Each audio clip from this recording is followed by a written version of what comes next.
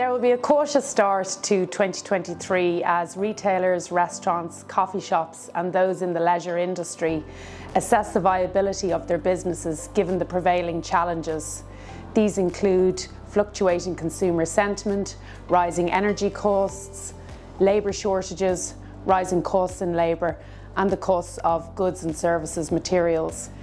With consumers equally battling the cost of living crisis and rising energy bills, they will have less discretionary spend and will be looking to retailers and restaurants for more value for money, for a more enhanced experience and for better quality when they do spend. Grafton Street did well in 2022 with vacancy rates falling to 7.6%. This trend is likely to continue into 2023 as there are a number of UK and international retailers actively looking for stores on prime shopping streets in Dublin.